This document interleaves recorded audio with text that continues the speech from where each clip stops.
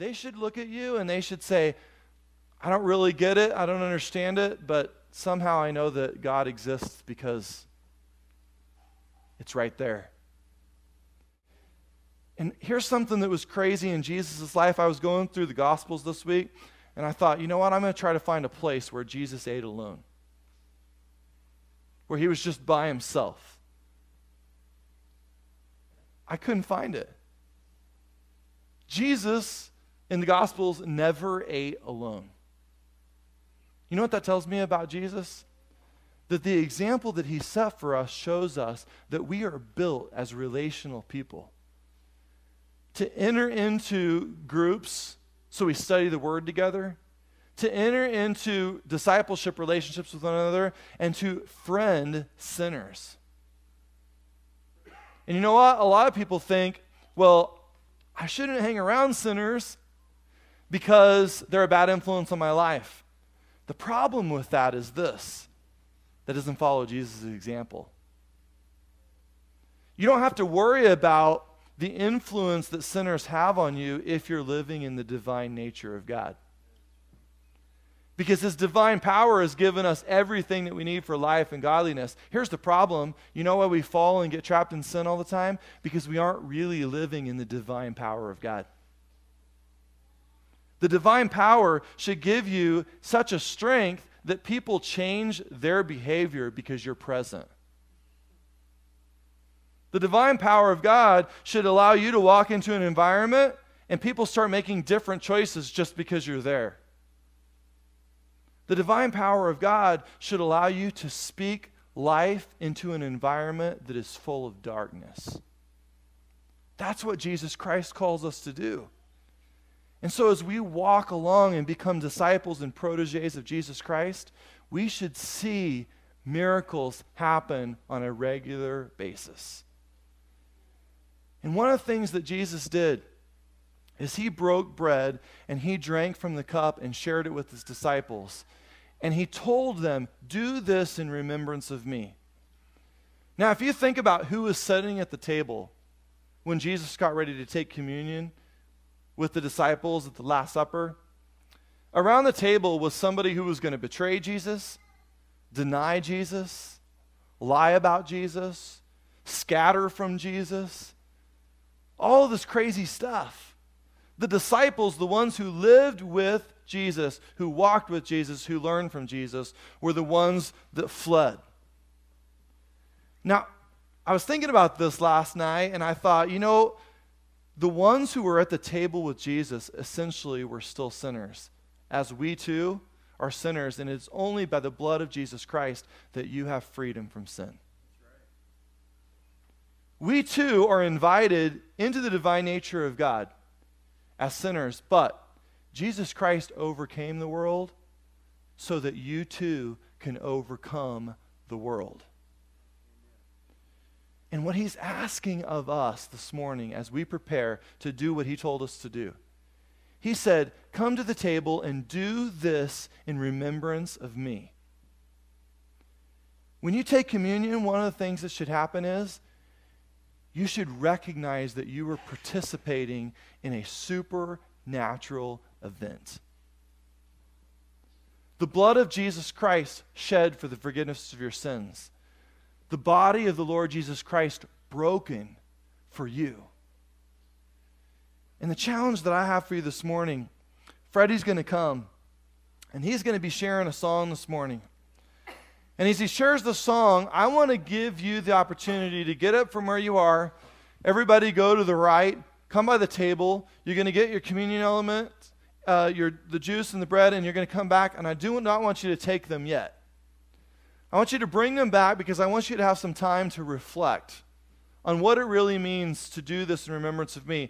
At Mission Church, you do not have to be a member. You don't even have to be a regular attender to participate in communion at Mission Church.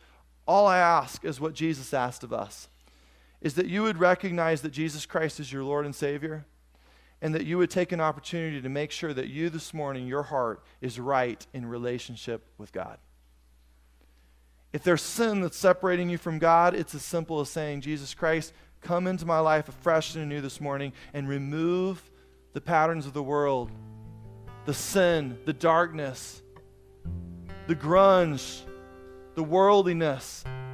Make me pure and clean. Prepare me. Get all the garbage out so that I can come to the table and participate in the divine power of God. But there's more to it this morning. I want to ask you this morning to open yourself up, that God would take you to a place in worship this morning where maybe you haven't been for a while, where you would realize that He is saying specifically to you, follow me. Become my protege. Let me fill you with the Holy Spirit. Let me strengthen you the way you've never been strengthened before. Let me prep you so that as we walk together this week, miracles will happen in the name of Jesus Christ, because I'm inviting you to participate in the divine nature of God. Come with me.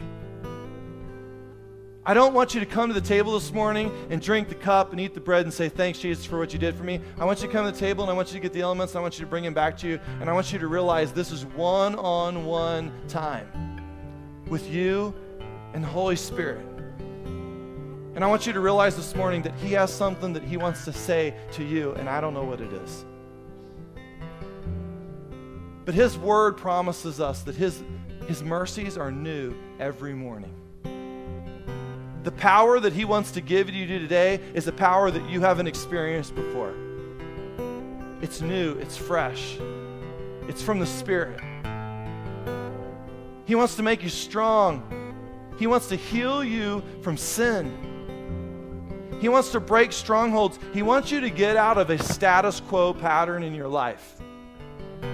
He wants to prep you so that you can get into relationships with people and you can study the Word of God and you can say, wow, I got to use the Scripture and I got to share this. And as I share it, strongholds are broken. Darkness is dispelled.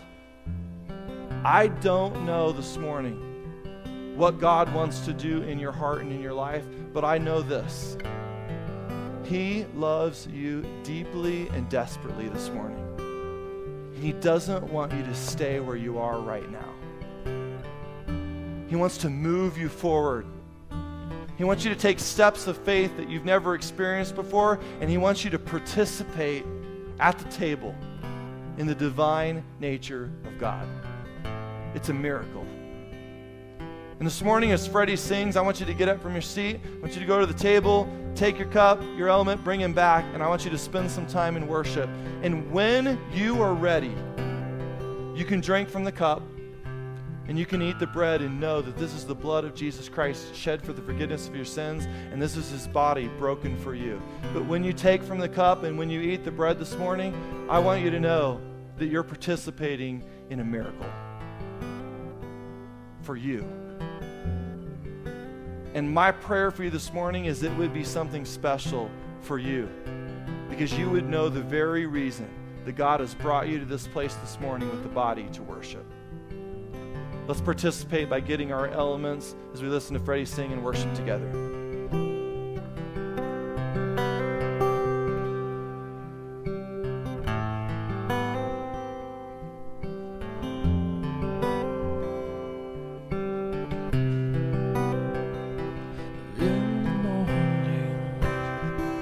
When I rise in the morning, when I rise in the morning, when I rise, give me Jesus.